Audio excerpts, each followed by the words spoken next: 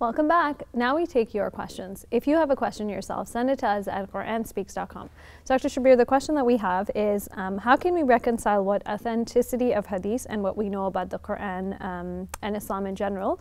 And the viewer, to give you some backstory to it, the viewer just mentioned that they came across YouTube and online websites, and it just came across information that was completely contradictory to what they knew in terms of in understanding the Hadith. So can you comment a little bit on that?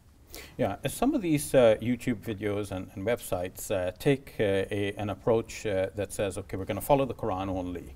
And sometimes they go to verses of the Quran which seem to indicate that the Quran is complete, it is a detailed revelation, and it's as if nothing else is needed apart from the Quran in order to follow the guidance from God.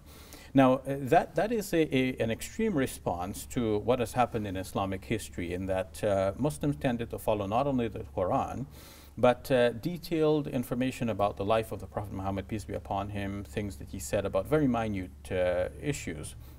And they made all of that precedent for Islamic law, so that the Islamic law became very, very much detailed, right down to the very finer points of how to do things. So now we have the two extremes. We have the classical Islamic law, the way it has been worked out, and now we have a response to it that says, let's throw away all of that law and just go with the Quran alone. Well, in between, there is a balanced approach, and that's the approach that we have to find. An approach that says, okay, the Quran is primary, we should use that as our primary document, and we should not sacrifice anything the Quran clearly says for something that is outside of the Quran. And at the same time, the Quran seems to indicate that we need to do certain things, but the Quran does not give all of the details about how to do those things. We find those details in the practice of the Prophet Muhammad, peace be upon him. And indeed, the Quran itself also tells us to follow the Prophet, peace be upon him. So what would it mean to follow the Prophet, peace be upon him, as the Quran repeatedly tells us to do, if it only meant to follow the Quran? The Quran should have just simply said, follow the Quran, follow the Quran, follow the Quran. But the Quran is saying, obey Allah and obey His Messenger. Follow the Quran, but also follow the Prophet Muhammad, peace be upon him. So the balanced approach then is to follow the Quran and also look at that sort of detail about the Prophet Muhammad, peace be upon him, which is clearly from him in authentic reports, and reports which do not contradict the clear instructions in the Quran itself.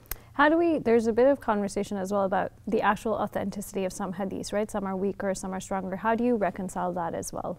Yes, you have to differentiate between strong and weak. And what that just simply means is that you have a hadith which is basically something the Prophet, peace be upon him, said or did, a report about him.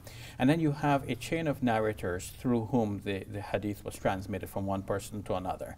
In the early stage, it was transmitted mostly by word of mouth, and in the later stage, mostly in writing. Now, when things are transmitted by word of mouth, you know, it's like Chinese whispers. One person tells another, who tells another, and then it becomes something else at the end. So we have to watch for this variation. So we differentiate between the strong and the weak by taking the strong that has a good chain of narrators. More so, we want to make sure that we don't go with a single line of narration, but multiple lines which confirm the same thing and give us more confidence that this is authentically so, nobody made it up. Thank you, Dr. Shabir. You're welcome.